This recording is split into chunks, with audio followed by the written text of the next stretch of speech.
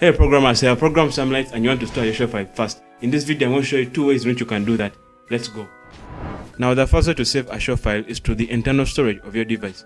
So you want to click backup up here in the corner. Then you want to come here to this area here. So you can see now we have all these tabs here. These tabs are the different storage media you have in your internal device. So now the internal is the internal of the computer that you're using. Then demo shows are the demo shows that come with the software itself.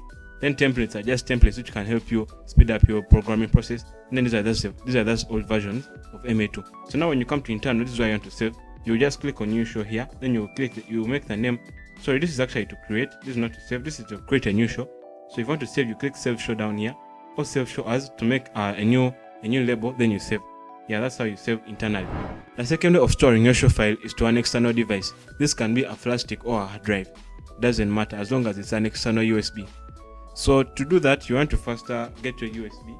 Then after, you're going to come and put it into your computer. So just like this.